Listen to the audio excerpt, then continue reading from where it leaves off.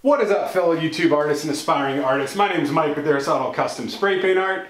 Today we're going to be learning all about water.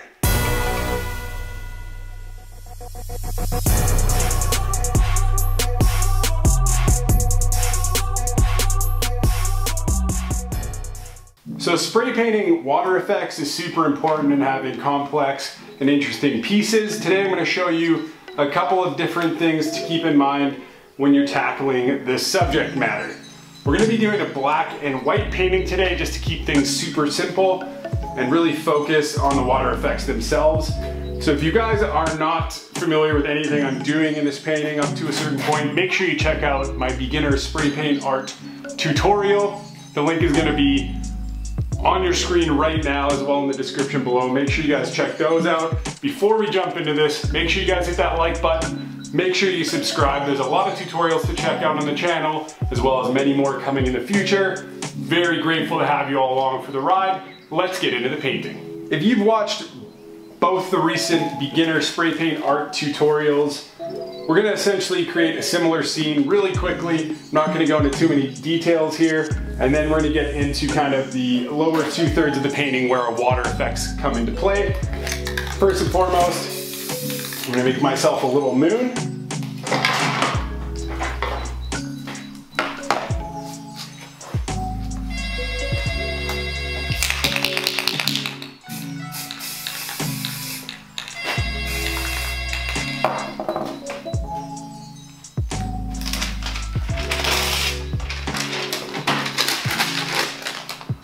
Go ahead, pop our magazine sheet on, just some black and then some white on top. Peel that back. I think we could use a little bit more white.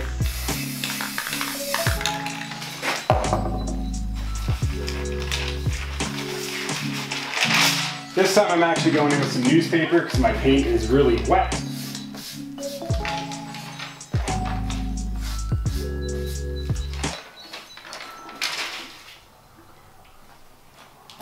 We go in and shade our mountain, pardon me, shade our planet here with some of this Rust-Oleum Quick Color, the cheap off-brand, a little bit of our,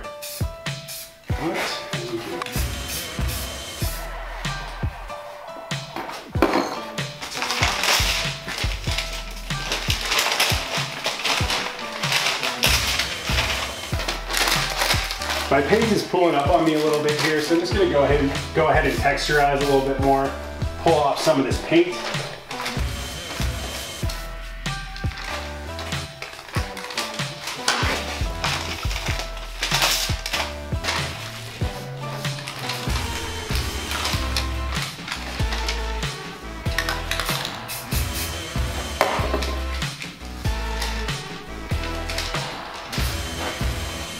That should do. I rarely do this, guys, but I'm going to use my torch here just to dry this planet a little bit because I think it got a little bit too much paint. I don't recommend using any fire with spray paint, especially if you're just starting out. So keep that in mind. The best way to dry these paintings is by getting a fan in front of them and getting some airflow over them. That's your best, safest way. Nonetheless, time for a little bit of fire.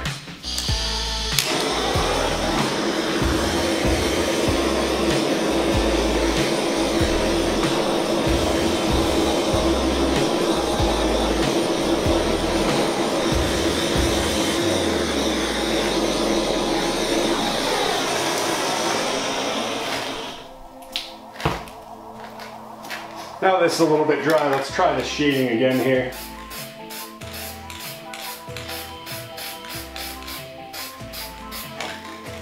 A little bit of Rust-Oleum Painter's Touch Black. We're going to go ahead and pop our planet on and cover up the top 1/3 of our poster board with some black spray paint.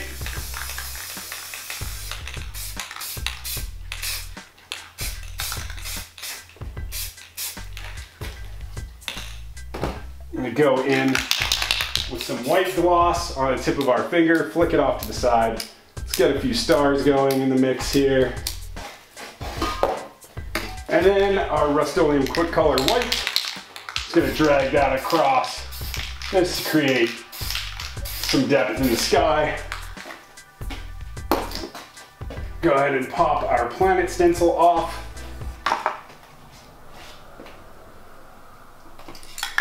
Go in with our quick color. I'm just gonna get rid of that planet ring a little bit there. Perfect.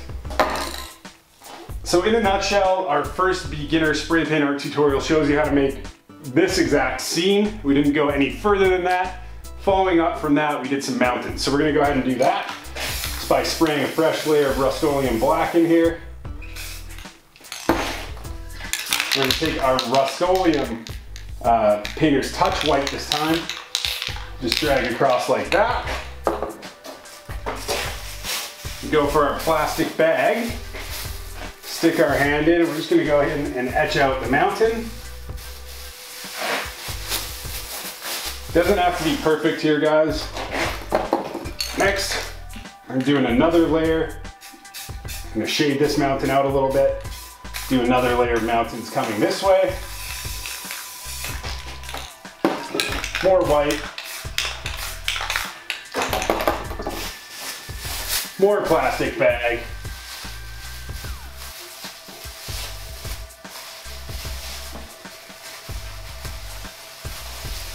There we go, now our scene's starting to shape up. Now we have in the water, guys. This is kind of the meat and potatoes of this tutorial. So to create some nice water effects, one thing you're gonna need is a little straight edge tool like this. This can be found at any hardware store, probably Walmart, either in the painting or drywall section. If you can't find one locally, check out the links in the description below. I have an item linked to Amazon down there for you. So what we're gonna do here is we're gonna lay this down as horizontally as possible onto our poster board. And that's effectively gonna be our water line. That's where our water is going to start. And it's important that it's nice and even. So once we got that in a place that we like, as you can see, I'm leaving some of this black underneath here.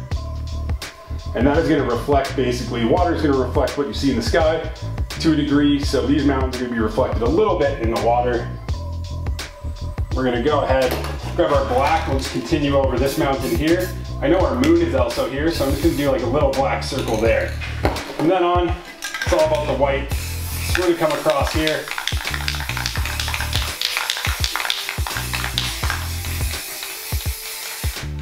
We're gonna spray all this area with white, and then just a tiny bit of black. Once we got that part, there's two ways we can do this, guys. One of which is simply kind of holding the edge here and dragging our hands across. The other method is to get a scrap piece of poster board like so, and place this down along parallel and shake out our water effects here. I'm gonna show you this technique. So you're gonna line it up with the water and keep it up on an angle, and then you're just gonna slowly drag back and forth. Staying horizontal as much as possible, getting all the way across the poster board. Starts moving on you, don't worry, guys. Take your time. I'm gonna hold this down a little more.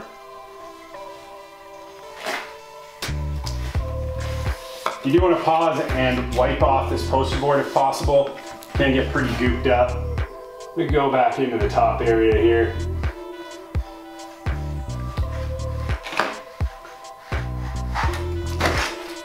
Excellent.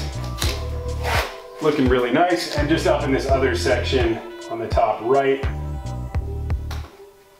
make sure we're looking good all the way across. I think that looks great.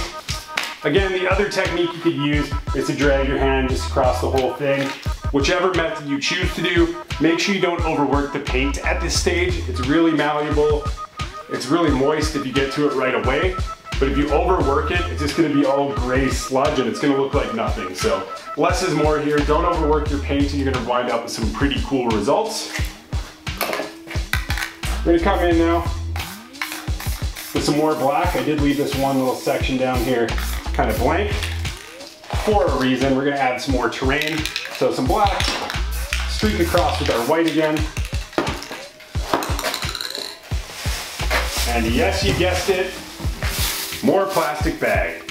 I really like using bags for texturizing. I know a lot of people use newspaper and magazine sheets. For me, I get really accurate results with these. I can kind of bend the plastic bag, and the newspaper or magazine paper doesn't seem to behave the same way. So this is my preference. You guys use whatever you like. You come in here.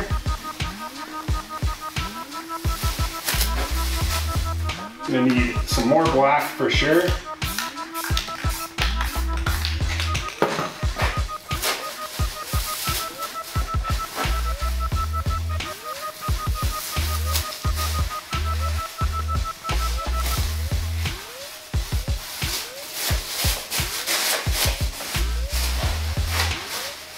Excellent. I'm gonna leave these foreground, or pardon me, the background mountains. I'm gonna leave these background mountains as is, but I am gonna add a little bit of highlighting to our front terrain here, just to really distinguish it from the water.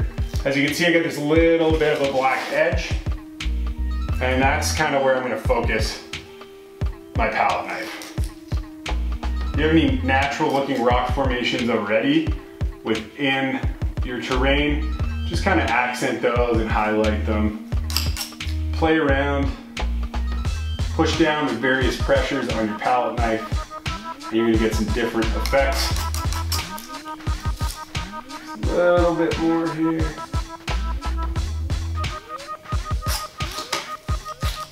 Excellent. You go in and shade the bottom edge of this terrain.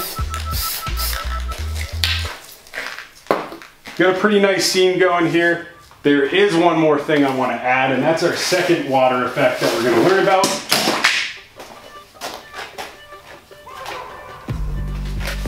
What you're going to do for this, just get a scrap piece of poster board and figure out the width that you want your waterfall. That's what we're going to be creating here. I want it about an inch and a half wide. I'm just going to rip down on my poster board, and I'm left with this. Now this is very, very important. We're gonna be spraying some white onto this here. We don't want too little, but we don't want pools and pools of paint.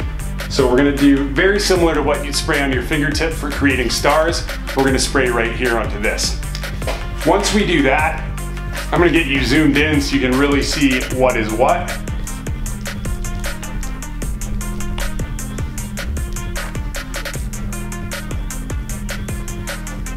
Hopefully that's nice and clear.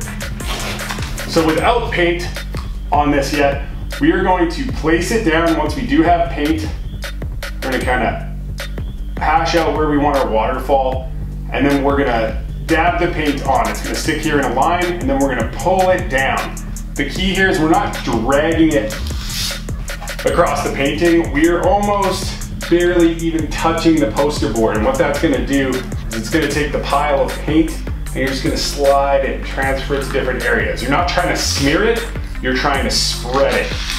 So it does take a little bit to get used to, guys. Don't worry if you don't get this one right away. I still mess these up all the time. Matter of fact, yesterday I was trying to film a video on this subject, got to this stage, and I duffed my waterfalls and had to scrap the whole painting.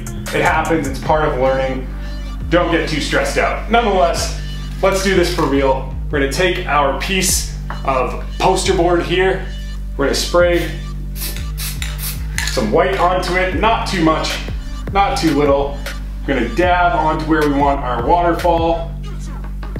So judging by my little line there, I don't have quite enough paint, so I'm gonna spray a little bit more. Dab it on, and then just lightly go off to the side and drag down.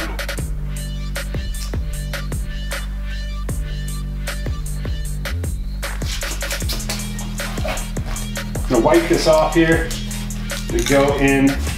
Actually, I'm grabbing a brand new piece altogether. Got a little bit of black on that one. New piece of poster board. Little bit more white on there. We're gonna go in and do another waterfall here, guys. Let's say up here this time. Not quite enough paint again. Make sure you hold your hand underneath it when you're getting it into position, because you will drop little bits of paint here and there and it will mess up your painting. Once we have that, drag off to the side. I really like that one as is. I think I'll leave that. Going again, and one more over here.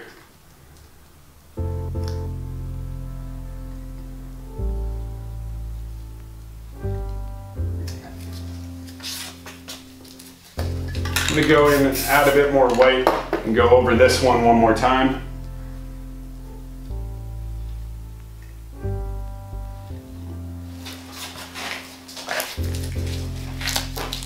All right, so we got some waterfalls.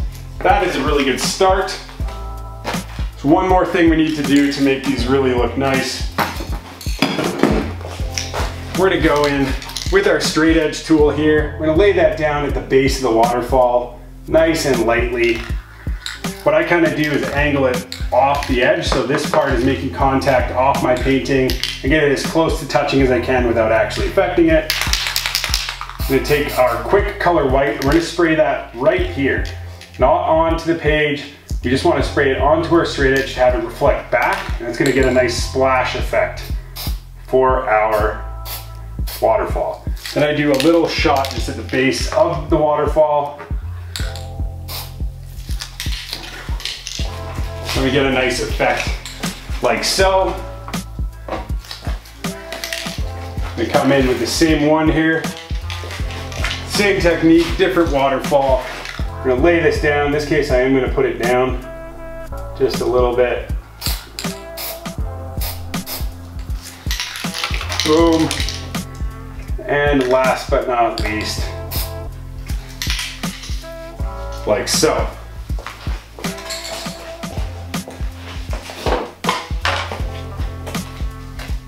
We had a nice little scene with our mountain and our planet and our night sky. Then we went and added some mountains. We had created some beautiful water in the midground, a little bit of terrain in the front, and then created 3 really nice waterfalls. These aren't perfect by any means. The point is, start experimenting with these things. They don't have to be perfect. Don't be too hard on yourself. Grab some scrap poster board and dedicate the whole thing to just doing waterfall after waterfall. Eventually something will click for you guys. You're gonna understand how to do this. Last but not least, as always, make sure you're signing your art.